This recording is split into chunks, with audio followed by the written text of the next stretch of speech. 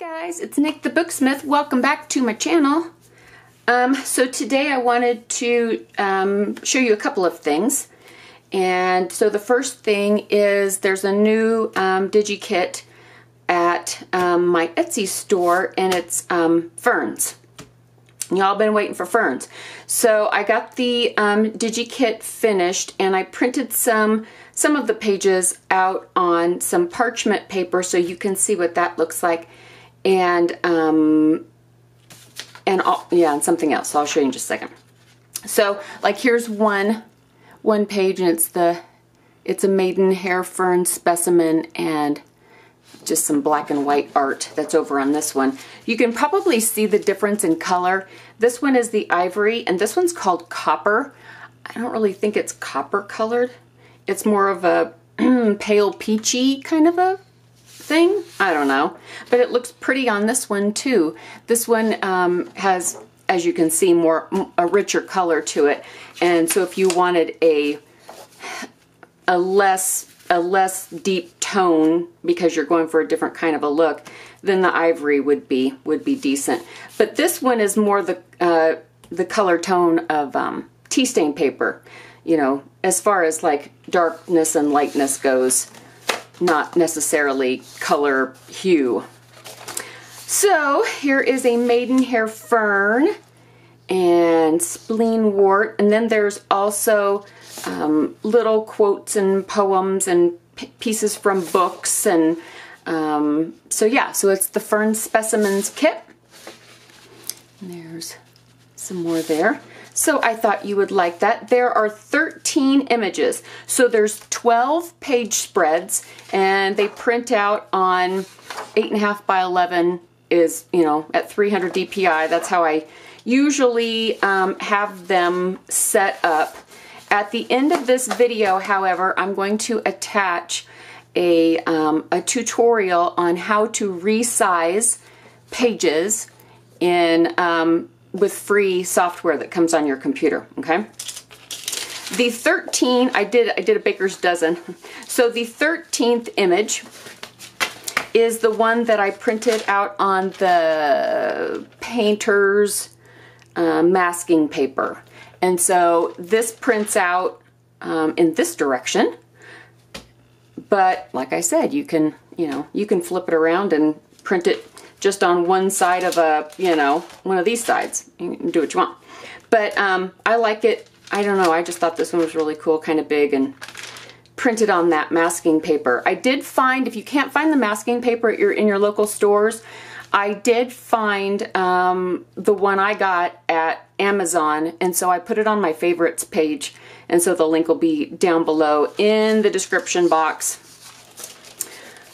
Okay, sorry guys, I'm sick, and the medication kind of makes me a little, I like lose focus, even quicker than normal. I'm just real brain foggy, so hopefully that'll go away in a couple of days. There is also some new Fern Washi tape to print out, and so there are 4 different designs, and there's 2 sets of each. So there is a catalog of ferns, like book cover, and then there's a green-backed fern, little specimen conglomeration, I guess. And these are plates from a botanical book, and then another, and this is just a paler green, a little fern, pretty fern background. I thought they turned out really great. So down below the video, there will be links to the Digi kit and the washi if you want to see that. There's going to be a link to a video where Hallie did, she used these pages and she resized hers. Let's see. Oh, and coming up really soon, because I have everything ready, I just need to get it filmed, is the screen printing. So that's going to be a lot of fun. I think you guys are going to enjoy that. So that's what's going to be coming up next. If not today, then tomorrow. And I'll get that up and rock and rolling. Sorry, I have been missing in action.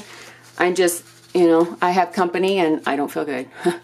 All right, guys, you have a great rest of your weekend, and I will catch you on the flip side. Bye, guys. All right, let's resize some images. It's actually fairly simple, and you can do it with free software that comes with your computer, or you can download it. As far as Windows is concerned, you need to have Windows 10. If you do not have Windows 10, then you cannot get Paint 3D, which is what I'm using to resize images. I will do some more research and see what else you can use. There are free online software websites too. But I don't want to send you anywhere that isn't safe. But there's places that you can get pretty decent image editing software, and you just use it online. I'm sure all of you have heard of GIMP or Pixel or one of those, and you can resize images in there too. But let me just show you how to do it real quickly with Paint 3D. If you have a Mac, then you need to most likely either use Preview, which is, what your pictures open up in, or Paintbrush. So the Preview, I know that if you open up an image in Preview, I think you can go to Tools and then Adjust Size, and then you'll be able to put in the pixel dimensions that I'm going to be showing here in a minute, just like I do in Paint 3D. So, let's try it. So here is a zip file, if you see right here, and this is just one of the zip files from the Fern kits, and it's just sitting here on my desktop. So you double click, and there are 4 images in this zip file. I'm just going to click and drag and select all of those, and then click and drag and just pull them outside of the zip file. So here they are over here. I'll just move them. I'll move them over here so we can see them. Now, the images will remain in the zip file. So if you want to put these away for safekeeping, put them somewhere. You can always go back to Etsy and download them when you're logged into your account. But if you just want to go pop those somewhere, you can save them. And that way, if you wanted to resize these and you accidentally saved them as they were resized, then you still have the originals. So let's just pick one of these. I'll just pick this bottom one. I'm going to right click. And what I'm going to do is I'm going to go down up here where it says Edit with Paint 3D. You can also go down to Open With, and Paint 3D is also in there.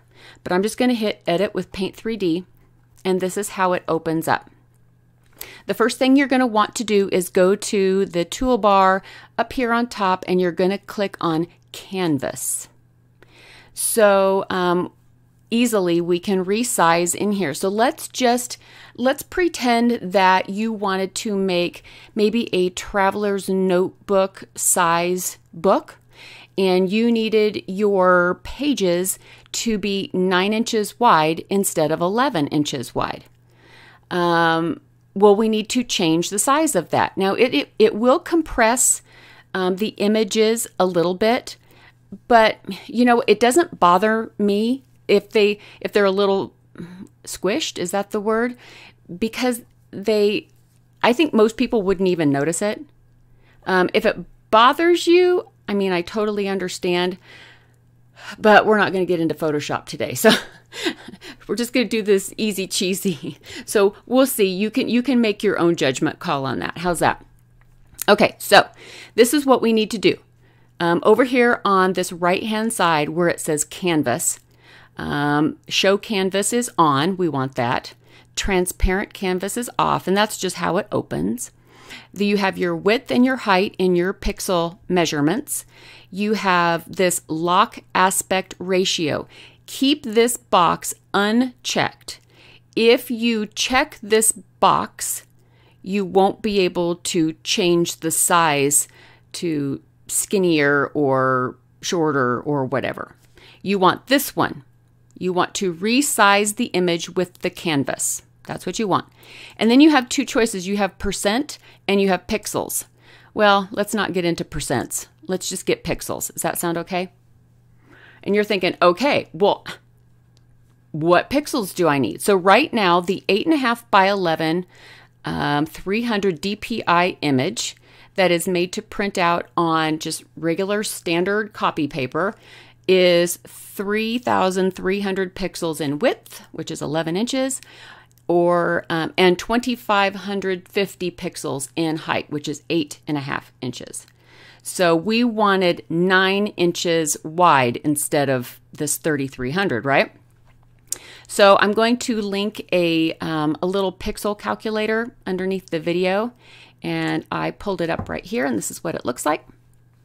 And so what you need to do in here is make sure at the top of the page it says DPI, and then choose inch. And then what we're going to do is, you don't have to worry about like the whole page. We're just going to use this first little section right here.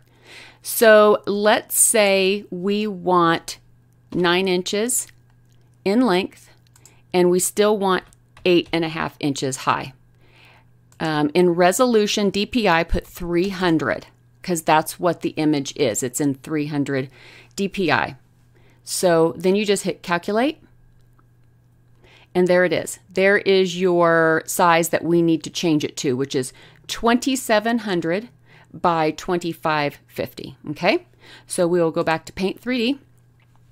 And the second one is already at 2,550 because we're not changing the height, but we're going to be changing the width to 2,700. That's what it was, right? So let's change that out, and then just hit the Enter key, and there it goes. It just squished it up to be the size you need it to be to fit more into, a traveler size notebook. Now it will print on a regular 8.5 by 11 sheet of paper, but you'll be able to trim it down and the image won't be cut off. Does that sound okay? So then what you do when you're happy with the size is you go over to Menu, and then you hit Save As, and then right here it says Choose a File Format, hit Image, and then it'll just ask you where you want it. So you can rename it, F12 space TN. You can leave it as the 2D JPEG because it's not a 3D rendering. So, and then you just hit save. And yeah, I'm not going to review you right now. You squish those down. So where'd it go? Where'd it go? Oh, here it is. So we're just going to right click, and it opens up your option box again, and go down to print. Now it's cut off top and bottom because we changed the aspect ratio. Do you see this little checkbox down here where it says fit picture to frame? Usually you want to keep that checked, but we're going to uncheck it. And do you see how it makes it back into that size that we had made in Paint 3D? Oh, let me show you another thing real quick. Let's grab one of the regular size images that comes, as it is. Right click and hit print, and leave the fit picture to frame checked. And what we can do is over here on the right hand side, if you have Windows, I honestly don't know what it looks like in a Mac. I've never had a Mac. So maybe somebody can, give us some insight on that. But do you see these different sizes that you can choose? And of course, these are for photographs. But look at the 5x7. You see how it flips it around and it, makes it look smaller? Kind of cute, right? Down here where it says copies of each picture, if you want an image here and then to print another one here, you have to do the arrow up and hit 2. In the parentheses besides each side, you'll see how many images it will hold. And you don't have to do, like on this one, you don't have to do 9. Maybe you only want 6. So just put 6 copies of each down here. So anyway, I thought that might be helpful and might be fun if you're making like a really small book and you wanted little pages to go in your books. But anyway, we are going to uncheck that, and then you can just hit print, whatever kind of options you like to use. I used up here plain paper, but high quality. It does say custom, but I'm gonna just put that back on regular paper. And there's my printer. And so that is that. Pretty easy. I still think it looks pretty stinking good for being a little squished up. So maybe it won't bother you either. This, like I said, this is just quick and dirty in case you wanted to shorten something up or make something smaller. So I hope you find this useful, and I will be back really soon. Have a great day. I will catch you in the next video.